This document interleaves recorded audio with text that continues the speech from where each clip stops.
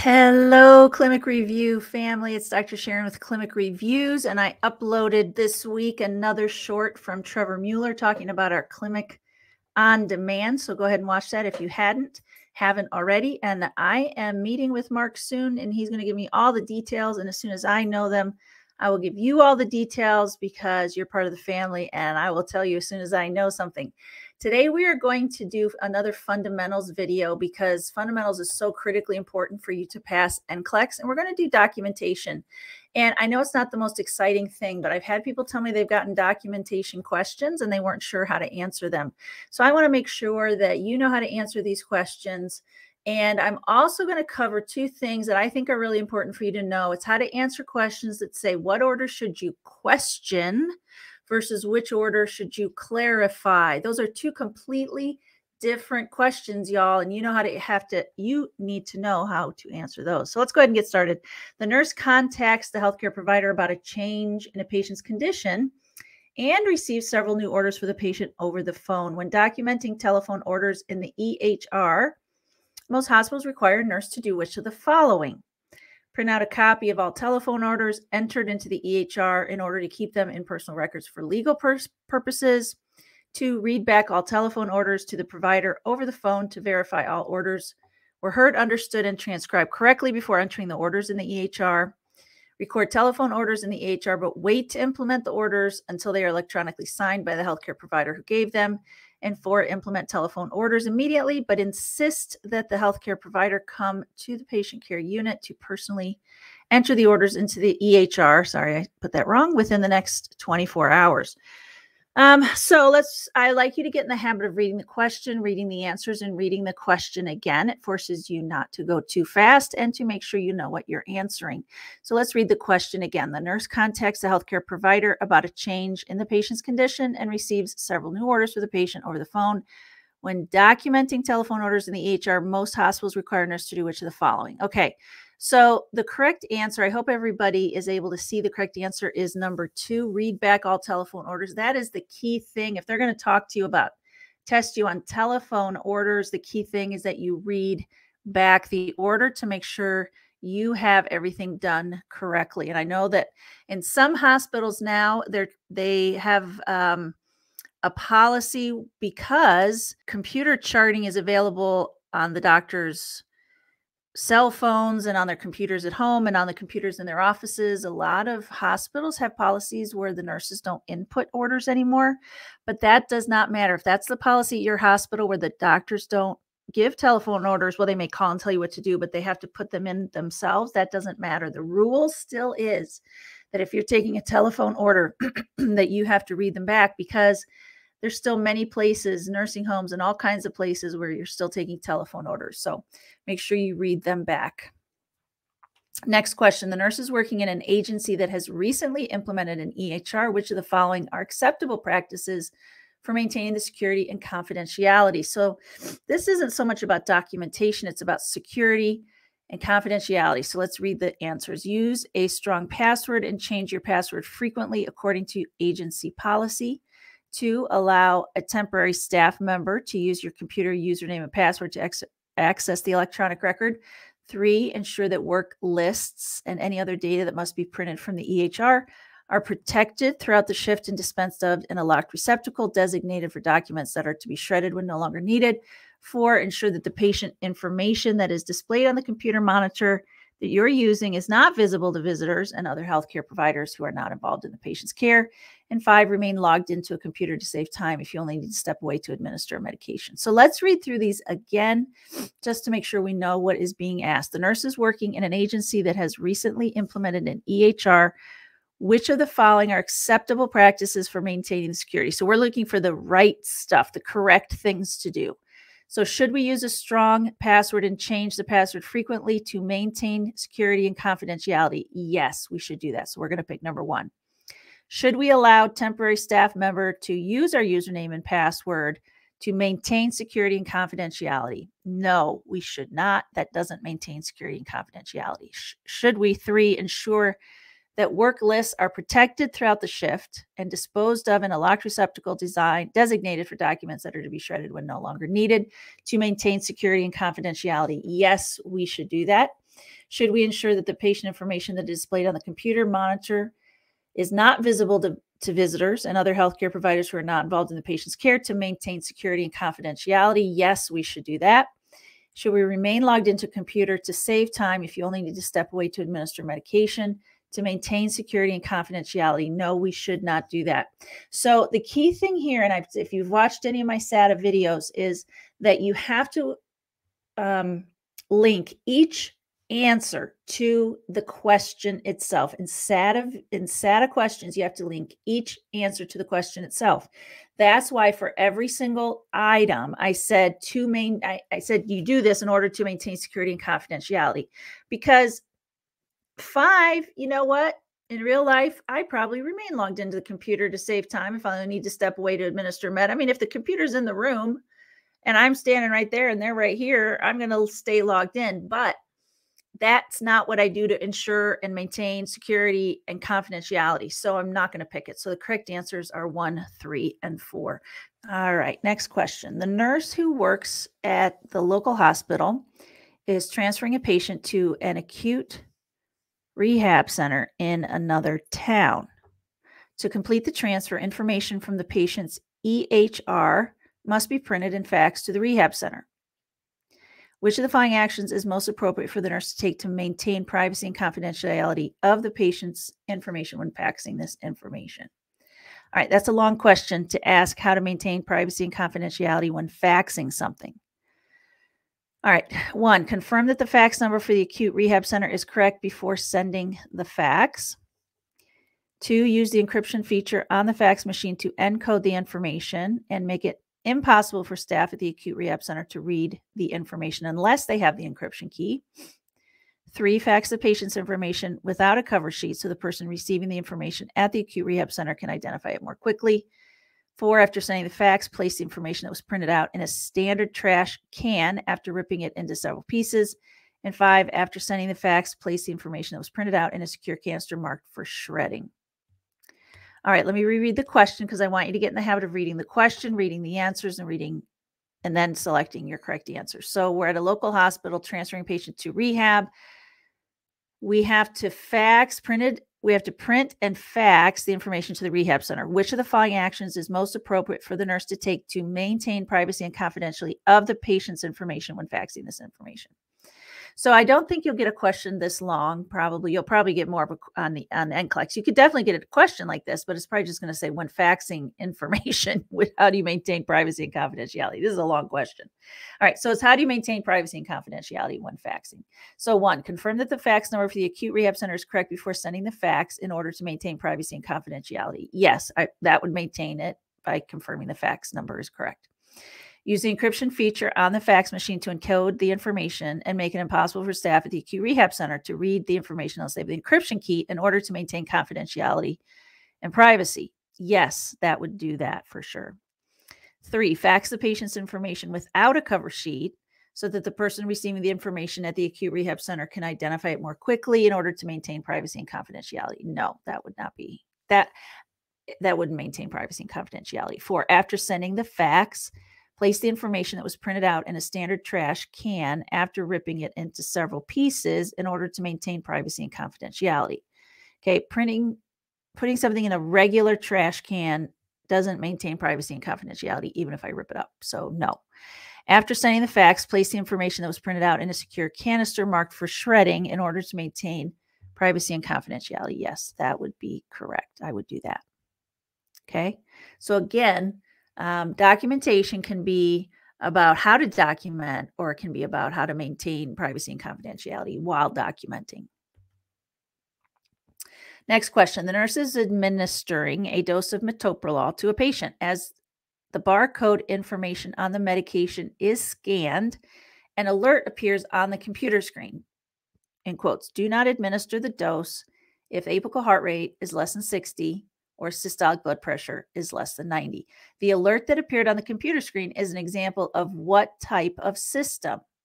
1, clinical decision support system, charting by exception, EHR, or computerized physician order entry. All right, so let's read the question again. The nurse is administering a dose of metoprolol, so you scan it and you get an alert. Don't give it if the heart rate is less than 60 or the SBP is less than 90. The alert that appeared on the computer screen is an example of what? All right, I know it's not charting by exception number 2, and I know it's not number 3 EHR. So it's somewhere between clinical decision support system or computerized physician order entry. And the correct answer is clinical decision support system. I put this in here because there's a lot of things that we do in charting, and we know how to do it. We know what it means, but we don't know the official name for it. So I just want you to know the official name for it. When those notes pop up and those alerts pop up like that, those are called when we're passing meds, not when we're in looking at the orders, but when we're passing meds and we get these alerts that pop up, that's a clinical decision support system. So just to let you know, that's what that is. The nurse is changing the dressing over the midline incision of a patient's surgical incision. I can't read under my clinic review thing. Assessment of the incision reveals changes from what was documented by the previous nurse. Okay, so changing the midline incision after surgery. Assessment of the incision reveals changes from what was documented by the previous nurse. So it's a change from previous assessment. After documenting the current wound assessment, the nurse contacts the surgeon by telephone to discuss concerns. Which of the following is the most appropriate way for the nurse to document this conversation? Now, I had, the reason I put this in here, because it doesn't seem like that hard of a question, but the reason I put it in here is I had someone tell me they got a question like this on NCLEX, and they're like, I don't remember, I wasn't taught this. So because we don't do many notes anymore, you can still put notes in, by the way. Even in electronic health records, there's notes you can write. And I write notes all the time, to be honest. When I started writing notes, I know this is off track, but I started writing notes over COVID because so many crazy things happened that I wanted to document in the notes. So I started writing a ton of notes over COVID. So now I write notes. I don't just do charting by exception anymore, but I do that too, but I write notes. So some people are like, I haven't written a note since I started nursing school. So this is the proper way to write a note. So write the note: healthcare provider notified about the change in assessment of the abdominal incision with your signature. Number 2, the date: notified the doctor by name, by phone, that there's a new area of redness around the patient's incision with your signature. 3, the time: contacted the doctor by name and notified about changes in abdominal incision, name. And then the date: 4, date and time: the doctor by name, contacted by phone, notified about new area of bright red erythema extending approximately 1 inch around circumference of the midline abdominal incision, and oral temperature of 101.5. No orders received with your signature. Now that's the correct way to document that. So, and some of you may go, well, okay, but when I go into writing a note in the EHR, it automatically records the date and the time. I don't have to write all that stuff down. I don't even have to sign it. Well, you have to click sign, but I don't have to actually sign it like by writing my name, because it does it automatically. You're right. But this is still the principle, and they're testing whether you know the principle, because what if you get a job somewhere that doesn't have electronic health records and you have to document it by hand? There's places that do that, and this is how you do it. You have to do the date and the time. You have to say who you contacted, what specifically did you contact them about, and then did you get any orders, and then you have to sign it. So that's the correct way to document something, and you need to know that. All right, now I'm going to talk about the difference between clarifying an order and questioning an order. And this is a very specific way of reading the question, and you need to know how to read the question, okay? So let's start with clarification. Now, clarification means there's something that was written that's not complete. It's an incomplete order, and I have to clarify it. It does not mean this is the wrong order for the wrong patient. That's not what it means. It means there's an incomplete order. So when it asks you what you're clarifying, don't say, well, maybe this is the wrong drug. That is not what they're asking when it's a clarification question. You're looking for incomplete information or an unapproved abbreviation. That's what you're looking for, okay? So 1, change open midline abdominal incision using wet to moist normal saline and gauze. Okay, so it's okay. It doesn't, incision daily. I'm sorry, I missed it, daily. Change open midline abdominal incision daily using wet to moist normal saline and gauze. This is why it's so important to read stuff carefully, because I'm like, it doesn't tell me how often, but it does right there. It says daily. Perfect. So that's everything. I can follow that order. It's a complete order. 2, lorazepam That's the drug name, the dose, 0.5 milligrams. PO is oral, every 4 hours, PRN for anxiety.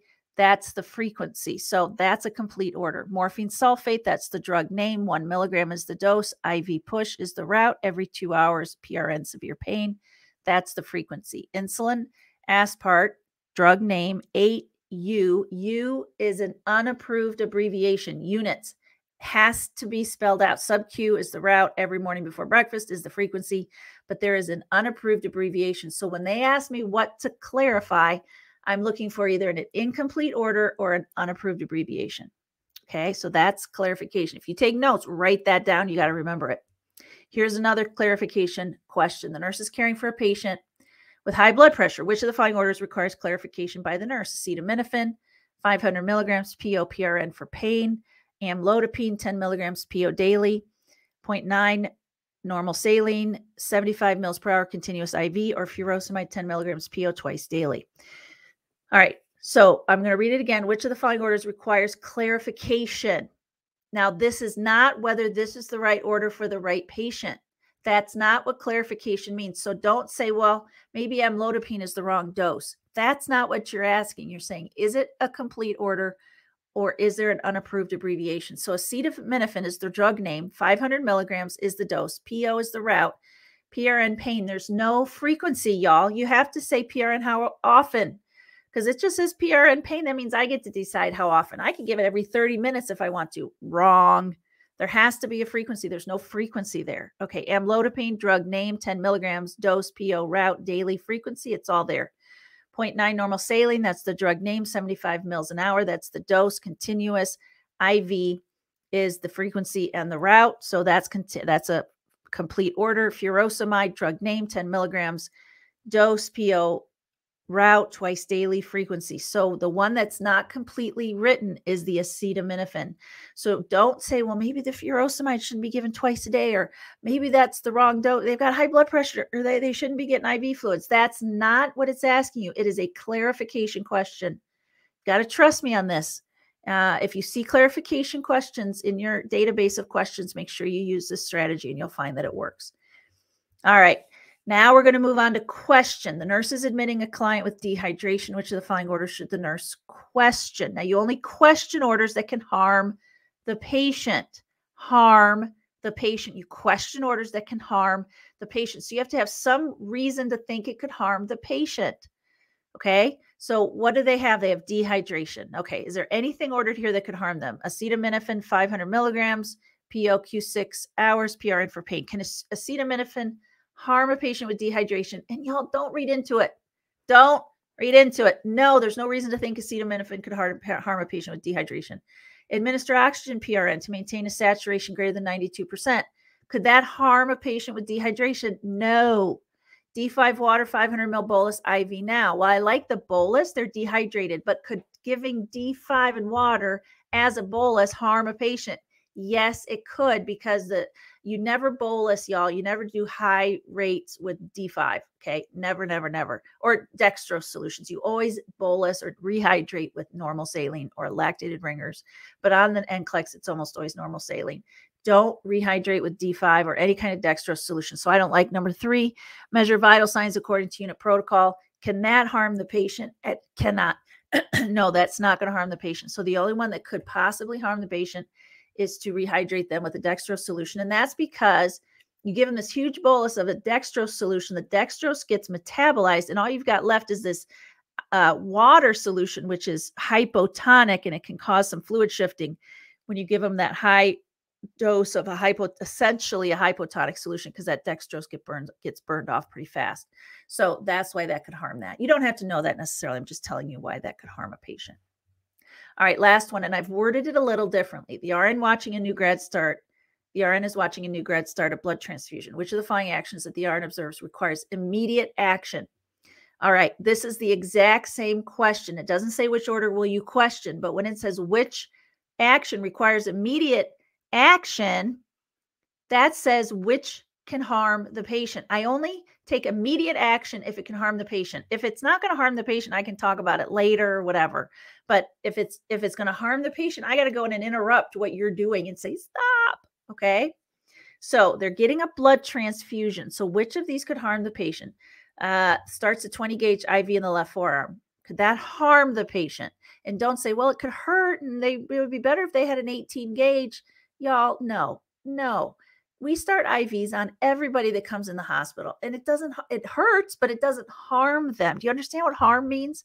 Everything we do in the hospital is uncomfortable and can hurt, right? Every single thing causes discomfort. So don't say, well, it could be uncomfortable. No, that's not what we're asking. We're talking about harm here. And starting an IV in the left forearm is not going to harm, and a 20 gauge is fine for blood. They flush the blood tubing with D545 sodium chloride IV solution. Could that harm the patient? Yes, because if you flush the tubing with a dextrose solution and then you put the blood through it, it's going to clump up in the tubing, and that could harm the patient. They could get a clot. So I absolutely have to stop. I'm like, stop. We got to get new tubing and some normal saline. We can't be flushed with that. We got to stop. 3, sends the UAP to pick up the blood from the lab. That's totally fine. The UAP is allowed to go pick up the blood from the lab. 4, measures vital signs 30 minutes before starting the blood. That's fine. As long as you take it before, I would say, 30 minutes, maybe the maximum amount of time you want to check vital signs before starting the blood, but up to 30 minutes is fine before starting the blood. It doesn't have to be like right the minute before you start the blood. So the only one that can cause harm is flushes the blood. Flushes the tubing with D5. All right. I hope that was helpful. These are the kind of questions you can get on NCLEX, and you want to get them right, because, and these are the kind that you don't necessarily study for. Look, I'll be honest with you. We don't necessarily study like correct documentation, right? And so then we get these and we're guessing, we're hoping we're guessing right. Maybe we freaked out a little bit, so we didn't guess right. So make sure you know how to do this, and make sure you know how to answer these questions. Fundamentals is absolutely key in passing. Take a look at our shorts. Go to clinicreviews.com to see when we have upcoming reviews. I have an upcoming live in-person review if you're interested in coming to see me in LA. So I'd love to see you in LA. So have a great rest of your week. Take care.